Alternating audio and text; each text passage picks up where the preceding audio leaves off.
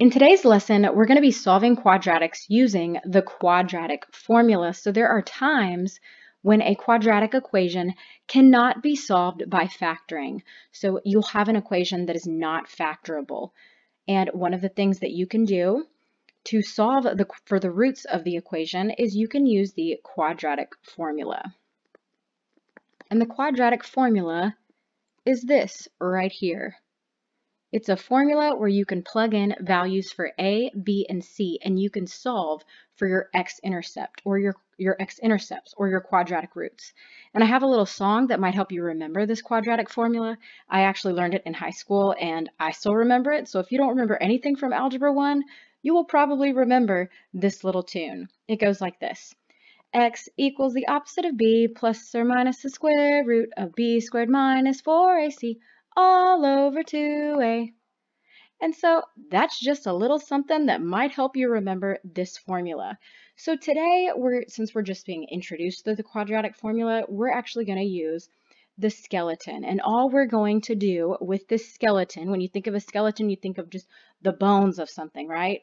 So all we're going to be doing today is substituting values in for a, b, and c in our quadratic formula. And we're just going to leave it there.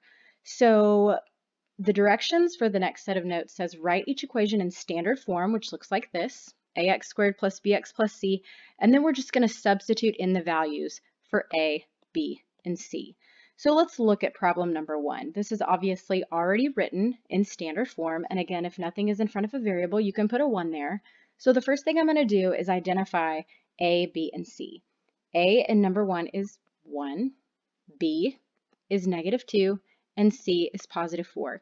So in our skeleton, what you have is every variable has been replaced with a set of parentheses. Okay, this is a really good strategy for substituting in values for variables. So every variable has been replaced with a set of parentheses.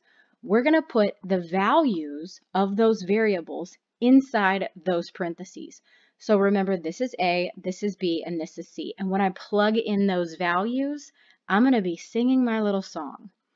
So on this one, X equals the opposite of B.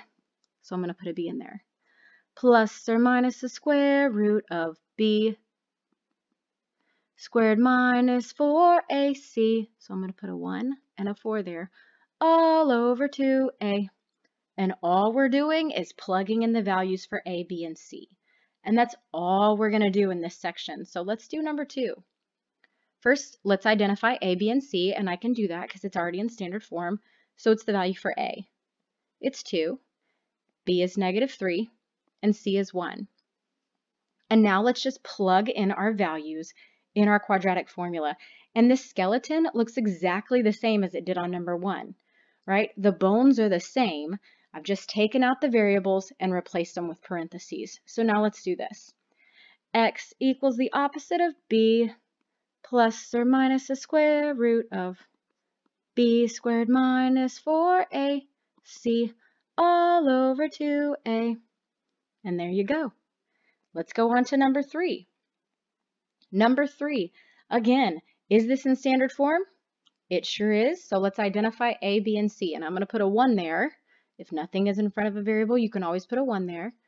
So I'm going to plug in 1 for A, 3 for B, and -7 for C. Remember, sign in front goes with the number. And now let's just plug in our values. X equals the opposite of B plus or minus the square root of B squared minus 4AC all over 2A. And there you go. We're just plugging it into our formula.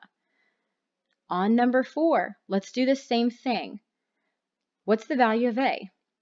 It's 3. What about B?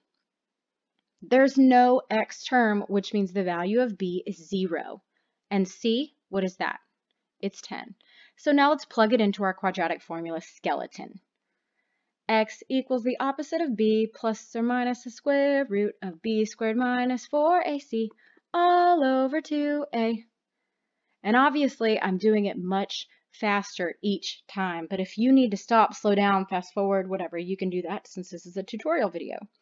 So let's go on to the next section. Let's talk about this new vocabulary word, lots of vocabulary words in your quadratics unit.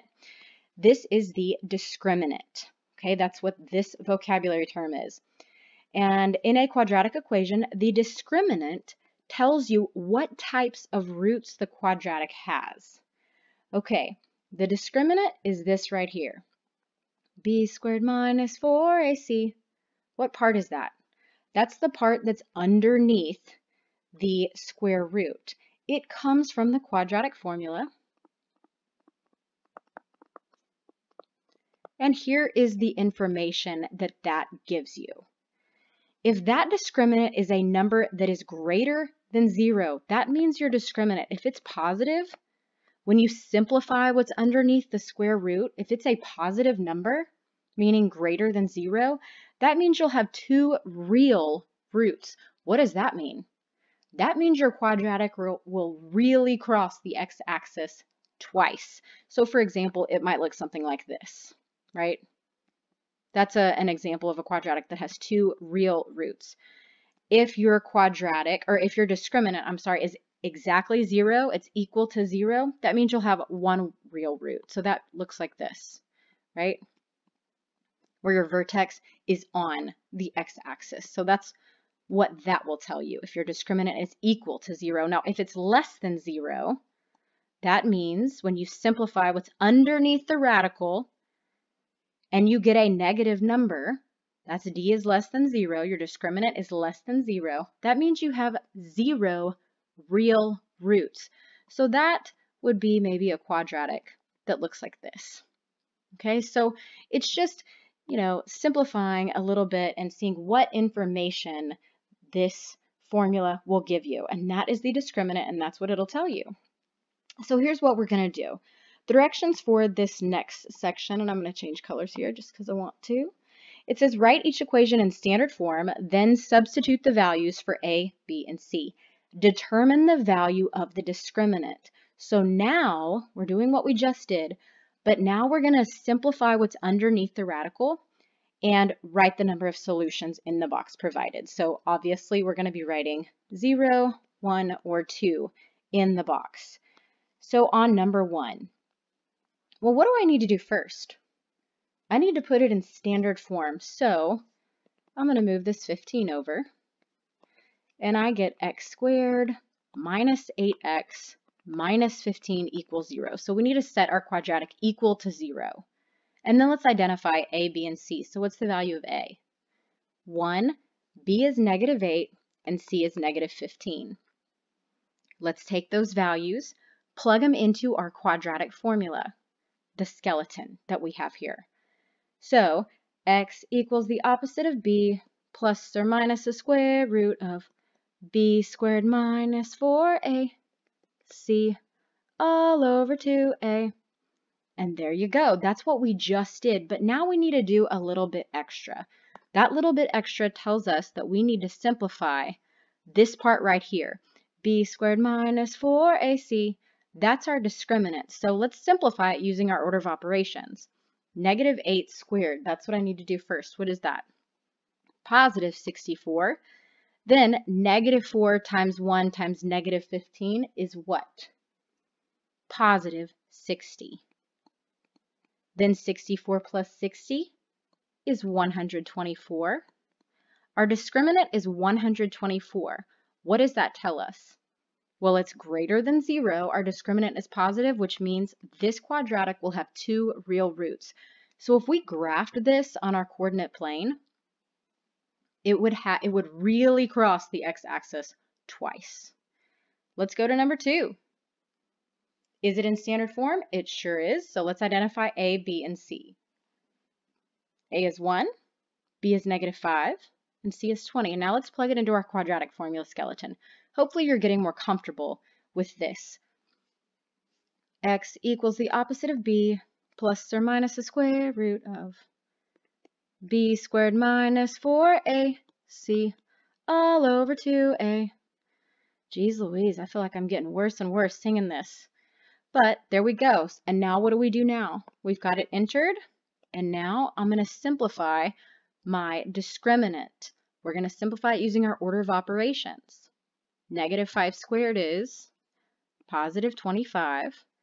Negative 4 times 1 times 20 is negative 80.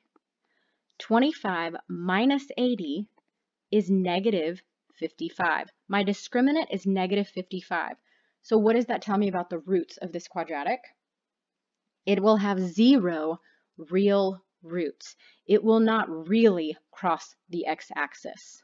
Okay, so if you graph that on a coordinate plane, it will not cross the x-axis. That's 0 real roots. Let's go to number 3. What do I need to do first on number 3? I need to put it in standard form. So what I'm going to do is I'm going to add 5x and I'm going to add 2 and basically move those to the other side. So it'll look like this. Equals 0. So now we've put our quadratic in standard form and we can identify a, b, and c. So the value of a is 3, the value of b is 5, and the value of c is 2. And now we're going to plug it into our quadratic formula skeleton. So x equals the opposite of b plus or minus the square root of b squared minus 4ac all over 2a. And then now we're going to simplify our discriminant. We're going to figure out our discriminant right here. So what am I going to do? 5 squared is 25. Negative 4 times 3 times 2 is negative 24. So I write negative 24 and that becomes minus 24. 25 minus 24 is 1. Our discriminant is positive, which means this quadratic will have how many roots? 2 real roots. It will really cross the x-axis twice. Let's go on to number 4, last one on this set of notes. It's in standard form. Awesome. Let's identify a, b, and c. What's a? 1. B is negative 8. C is 16. And now we're going to plug these values into our quadratic formula skeleton. X equals the opposite of b plus or minus the square root of b squared minus 4ac all over 2a. And then we're going to simplify our discriminant so we can see how many roots this quadratic has. Negative 8 squared is what? 64. Negative 4 times 1 times 16 is negative 64, so minus 64, which means our discriminant is 0. And what does that tell us about the roots of this quadratic? It will have 1 real root. Okay, 1 real solution. And that concludes your notes over day 1 of solving quadratics using the quadratic formula. This was your quadratic formula skeleton, and I hope it was helpful.